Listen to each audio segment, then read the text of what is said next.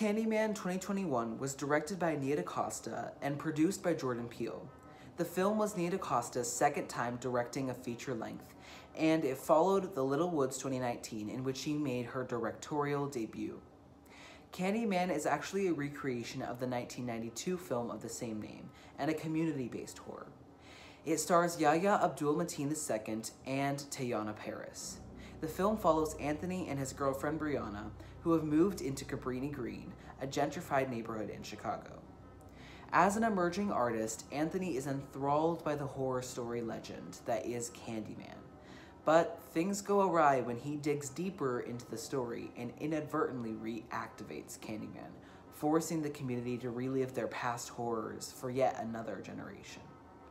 I really enjoyed this film, and I think that the awards and merits that it's received are very well deserved. I also especially appreciated Yahya's lead performance and DaCosta's direction in Candyman. I just wish that the cinematography by John Guleserian was given more attention by film critics and as well as festivals and award ceremonies. If you're wondering what this movie is like as an experience, I would say you can definitely see the hand of Jordan Peele as both the writer and producer of the film, and that the lore aspect of the horror is really well infused both visually and story-wise. So if you're looking for a vibe like Get Out, but with a very cool and easy to follow story, Candyman is definitely for you.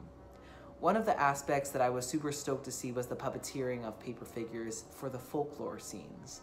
The director, Nia DaCosta, has said that she was inspired by the artist Kara Walker for this element, and I think that she executed the look really well as director. It comes off as super creepy and unsettling, but also very visually appealing and aesthetic. I just can't stop picturing it in my mind, with the hand guiding the characters. And one thing that it reminded me of specifically was the tale of the Deathly Hallows from Harry Potter. The cinematography of the film was also really solid, and I think that the lighting was super important for it because of the way that the characters were silhouetted. It was done so expertly, and it adds to the scary factor and also helps to differentiate between different moods in the film. And really, it just guides the viewers on when they should be nervous and when they can feel safe, with some exception. The score of the film is also super integral to it. I remember watching it at one point, and it was pretty early on in the film, and I just thought, wow, this scene is really heavily relying on the music, which isn't a bad thing, and it was just really powerful. And that is, of course, thanks to Candyman's composer, the music artist Lichens.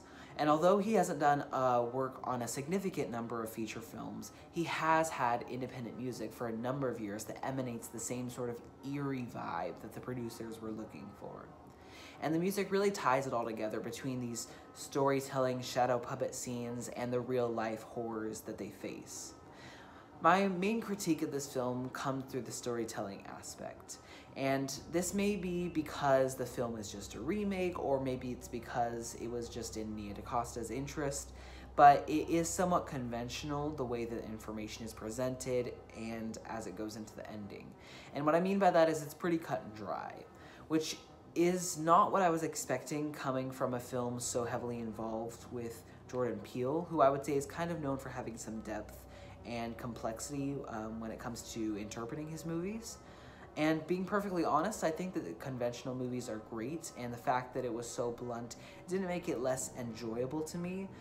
But I can understand why people might want a little more to think about while watching after finishing, since this film didn't really give a lot of space for thought and different interpretations.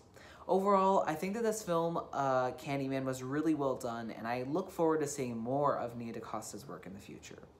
Hopefully you guys enjoyed this review, and that gives you a little bit of an idea of what to expect if you're thinking about watching Candyman 2021. All right, have a good one.